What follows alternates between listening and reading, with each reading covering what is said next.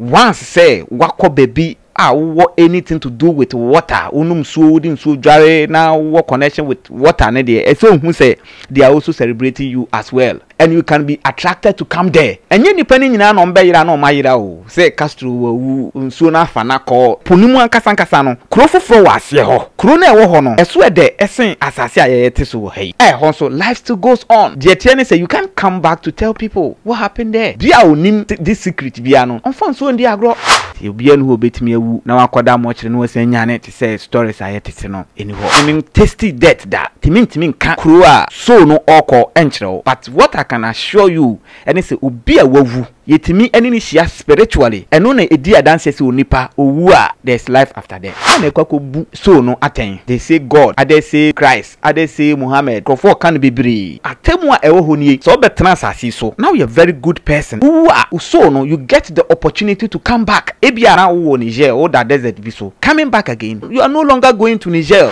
he said your religious groups bi mu ekeka sa atemu da beba obi mu krompo se totrobem to bebo ama wiase nyina ase no enye no kre wiase we da hoyi and say a story pe and there some dey adada ye said ye be ya deeper entrance as so ndwen ko akire ya frame sike oh sike ya funi sike jankan sike ya temude wonyu bezi sabre wetie firiwe mu pie no obudue tie na no a na pomudintra kane no ne nananum no ahan nubra nueni ebom ye friend say dido sa dido nim gi na Dr. Saba abrewetie no na ano no mu enne watun din Sabash Kobites koko bi aba oni pedue mu esese wonya Sabash Kobites fraying 050 006 4000 open phone num Obama bofra no fo ene abofra onyin fije dumienu yeton Sabash Kobites chemical pharmacy herbal shops mu Sabash Kobites isi hopoti Sabash Kobites ebibidro de unya de ye no abre wansa no evia hwese dwagi nkra to yi mu agiatum se eye.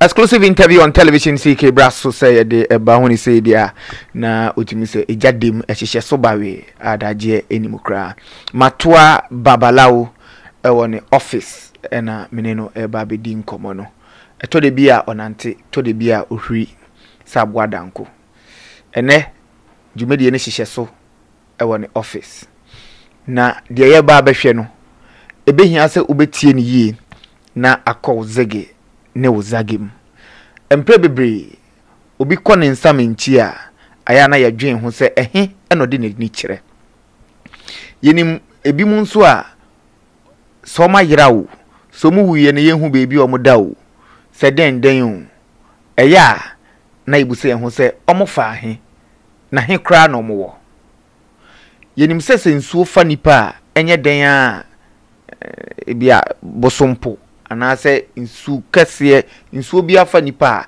etai yi ne beto abonten ebi mu nso de omoto mu aye hu amu biem den see ye me de CK subscribe to television CK eni die ma na dani de nya ne boweni akoma bo se mita me wan me ho se gramophone apawa me ba me keja atumu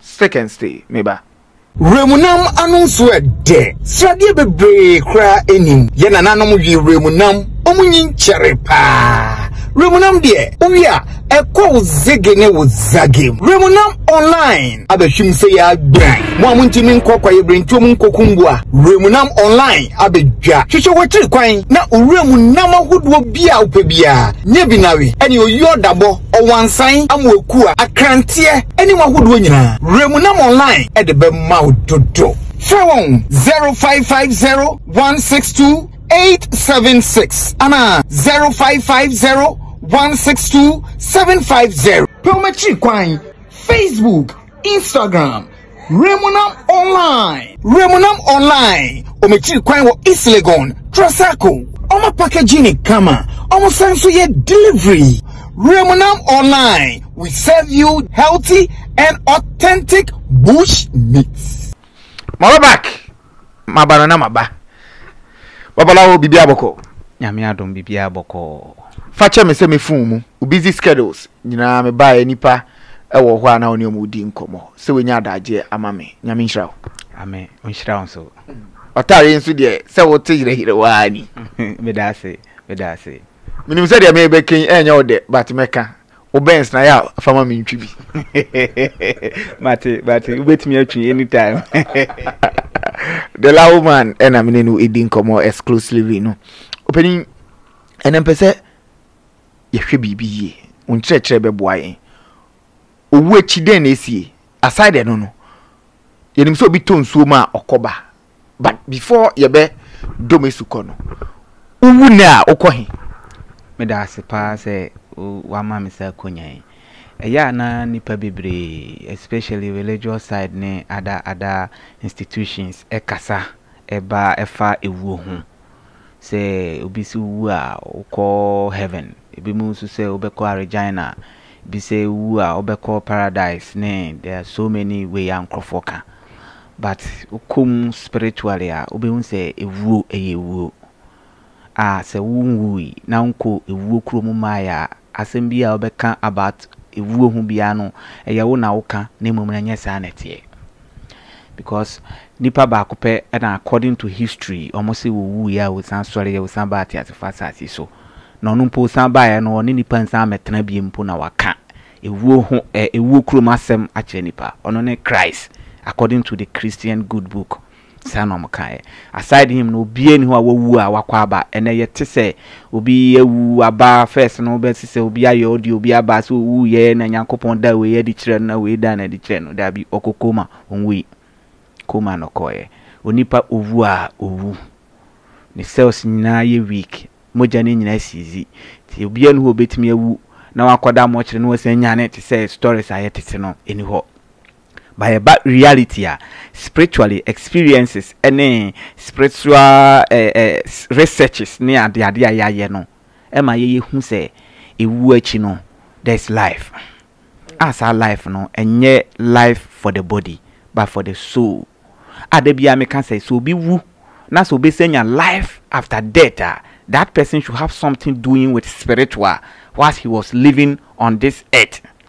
So as I see so now so only any spiritual connection be a wu unko baby wu it say ubia excuse me to say abua krama na aponchen wu aponchen wu aponchen hu no wa infan biem I just say be aponchen no penasem na wo de na kodayem na wakwa hunu owu wu sane no nipa ono sotie okra na eti nipa mu no it say the same thing na eti abuom because ahonhom mo mutimi tena nipa mu omutimi nso etena abuom enu no di adanse se abo ne nipa nyina omo so aside the body honhom bi eti omum na sa honhom no wu ena sa honhom no okọ kura okọ so no memi ntimi mbondin because memi nwui ena memi tasty death da timi ntimi nka kura so no okọ enchero but what I can assure you and say obi a wawu yetimi eni ni hia spiritually ema yehu se nipa no wawu but the soul is still alive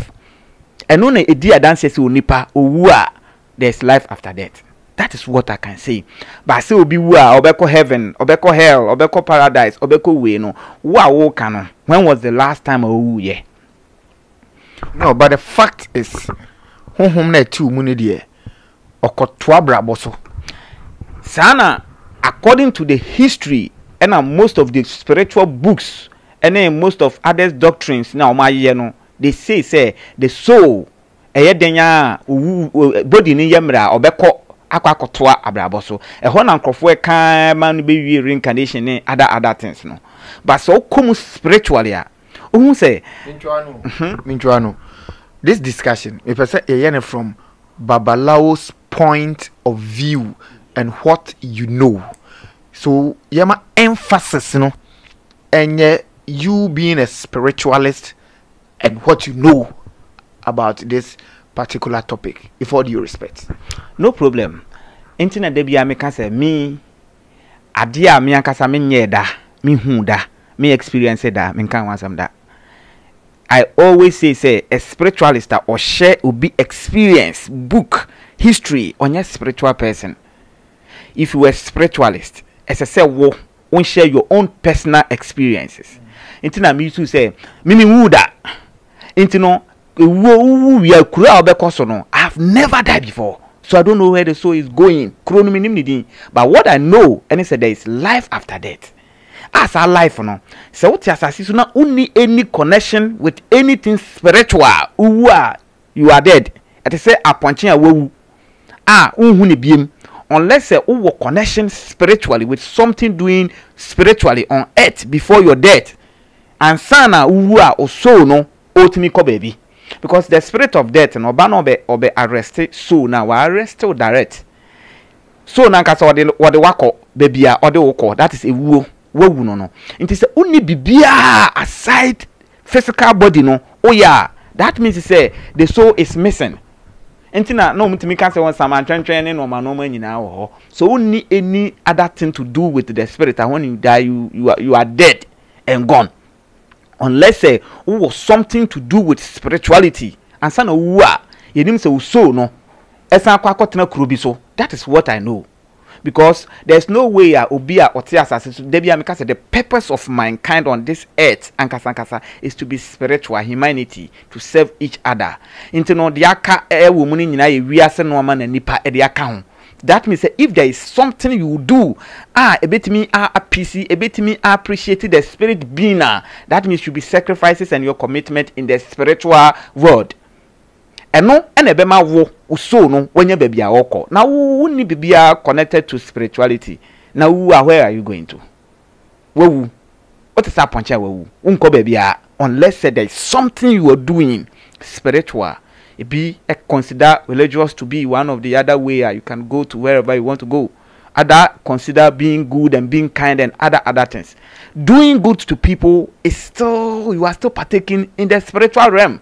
You can't say having something to do spiritual doesn't mean say oh sorry now evoke spirit and I say oh say a year juma buoni pa na oh soft be an element be and a chest oh yes spiritual, but you can be a spiritualist in your own unique way, serving people, humanity. You can be so special in that way. And also oh yes spiritualist. Enti se wu na se only any spiritual bibia wa ye e wa asasi so you are dead and you are gone. But spiritual point of view, yes, research spiritual astral projections, any spiritual works nkrofo mo buy ho, any most of encounters ayenya edi adanse e ka kire ye say after death onipa uso na eti mu no owo baby a obesako basa kuro no memenko hoda. Good.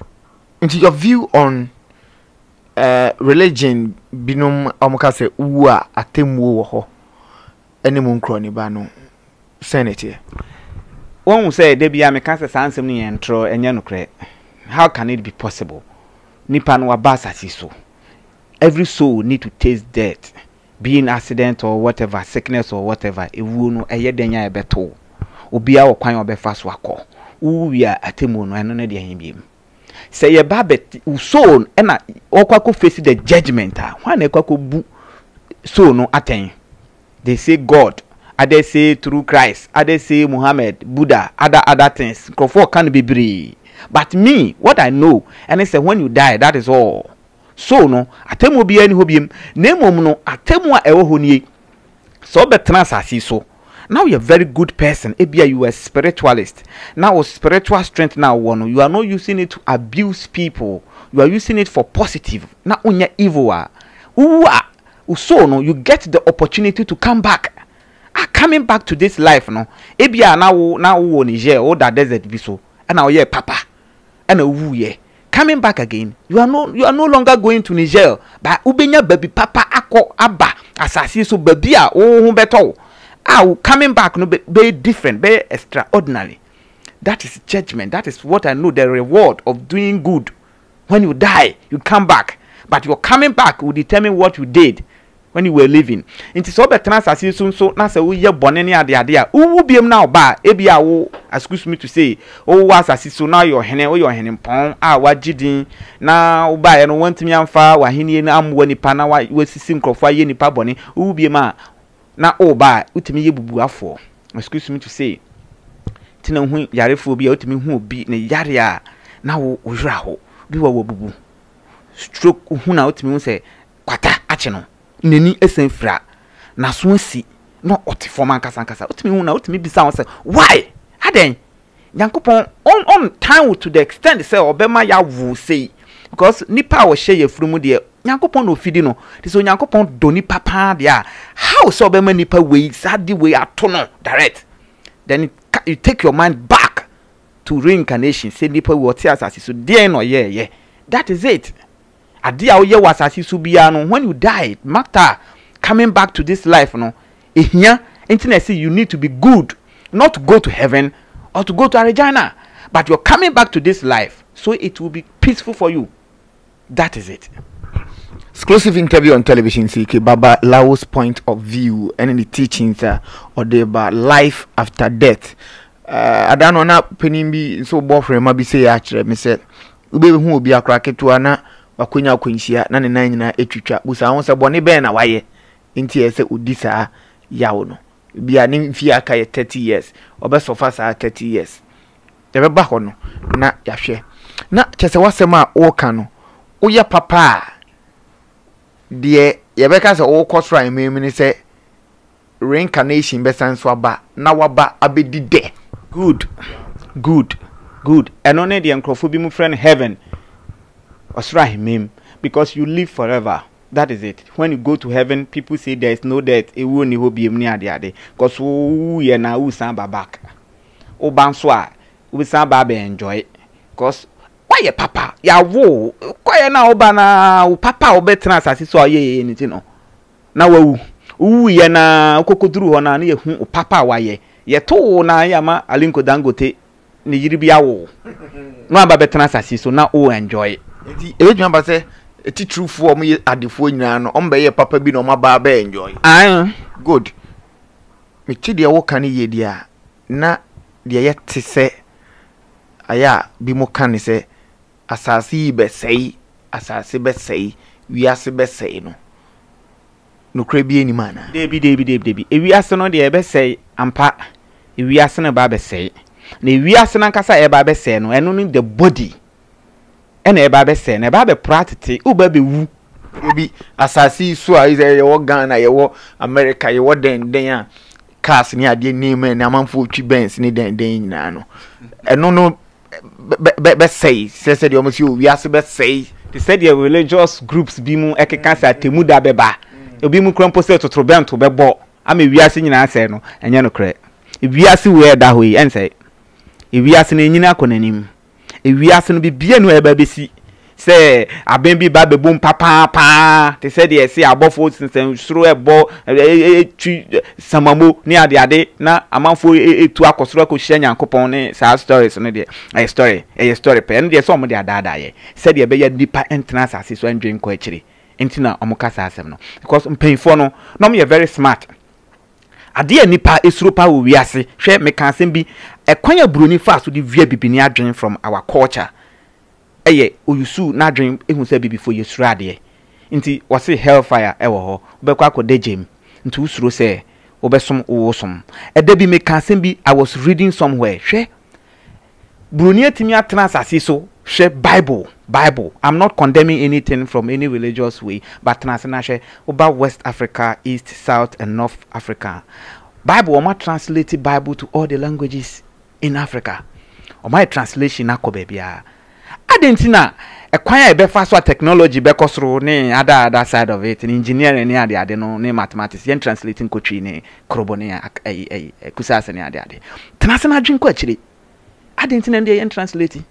But the yebema wakon nkwasum a mental slavery no ye pese on te ase yi nti no de ye be translate yesan ko wukrum kasam ama wate se on te brofo a wo kasa nenie eno de obete nti yenim yentimi trase endwen no ma bi enko akire eno nti na ma ye gidi se nipa eba bewu ewiase eda ho eba bese e de nti na church asase so bibi ba bese o ha de na eba bese strange things will happen. Hurricanes, earthquakes, and other things ever happen by nature.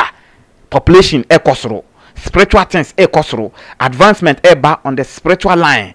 Normal now mo yen teteno hom spiritual things are no use what teteni na nkete and ne de eba na soso esen tetene de no say the technology akọ high aircraft atete no mu use na ne speed ene enede ene said yet the same thing and as spiritually so ababe nti no enyina konanim nyankopon won say wiase we nyankopon no on say wiase we say bia nyankopon obe say wiase dia maybe the God in the Bible God no mka no wasem no ono no wo ni wiase a oba be say no yes our religious group no omo ono mu wiase ne ba be say na nye this general world a ye nyina ye wo ma nye this planet earth ya ye nyina etufi na ba be say we make a statement meje di say omo mutie no behwe mu yie kakra say I mean the ema wiase tumpon engineering ne emu science ne emu mathematics a speedy ni oma no eno no yen translate enko ye local dialect mu but I mean books are religious books ne there oma translate which of course bibia omo hwere nso be take into consideration moving forward mami busa we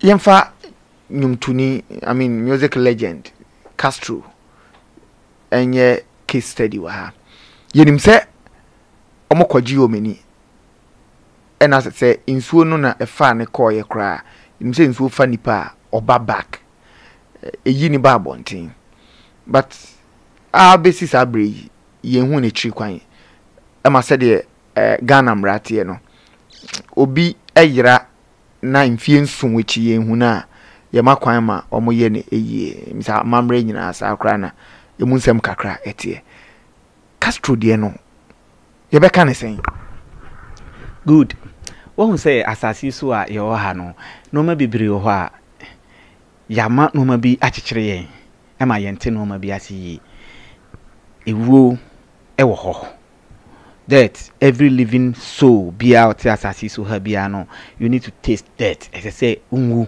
no matter how powerful, popular, or no matter how wealthy you are, you will die. Ukosroba forma, obiabewu. But come to think about this. Even going to some of the book in the scriptures, is it Enoch or Samuel? Some of them, so you lie. Say jatan eche say baby ano namnu, nsuobi no kojina na crocodile bi efa na we ana say okosha mnebim. Ano you lie. And no, they didn't describe it, but Ojirai with the faith say, or no, your crony into Wajira will to heaven. San unipen adrin a yomo based on that religious belief, no.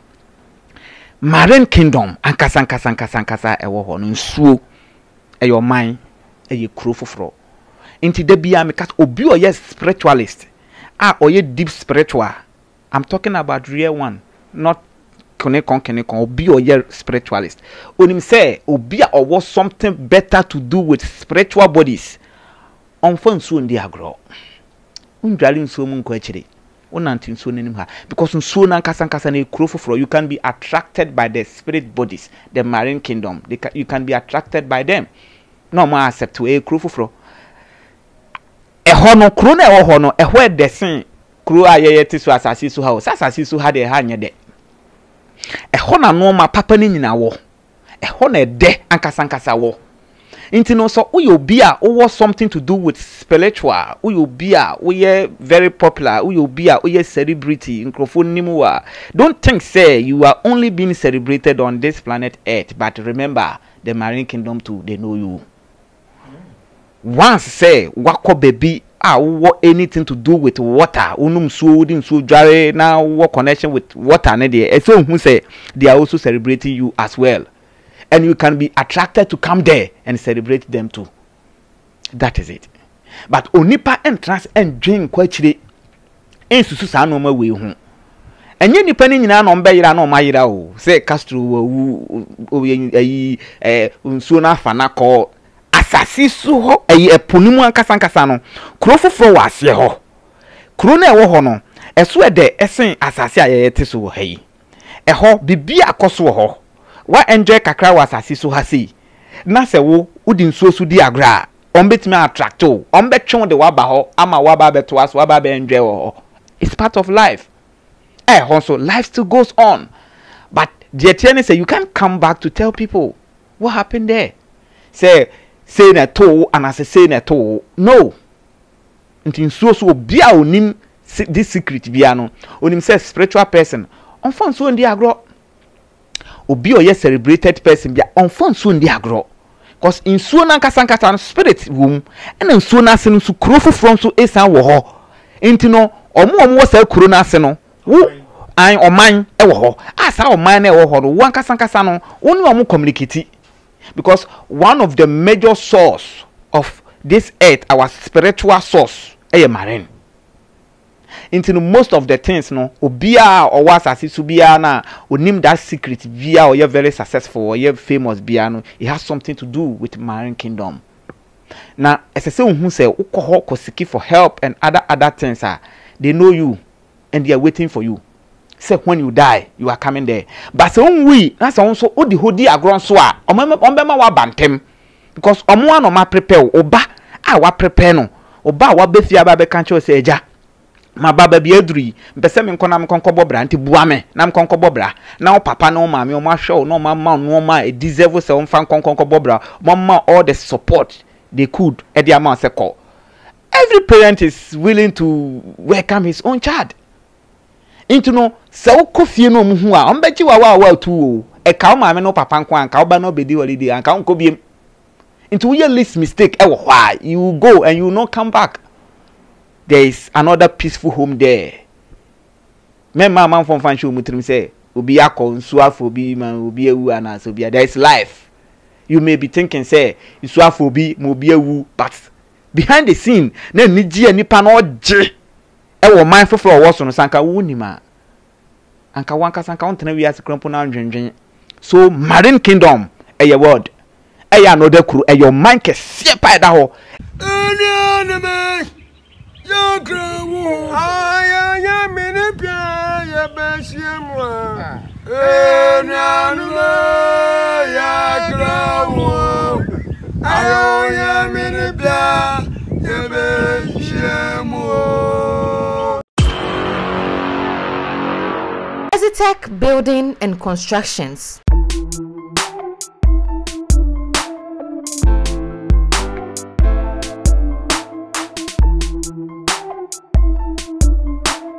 For your building construction and architecture designs, please contact Ezitech Building and Constructions on 0243 987 117 or 0204 510 800 or send them an email to greymarking@gmail.com. Ezitech Building and Constructions, your #1 construction firm.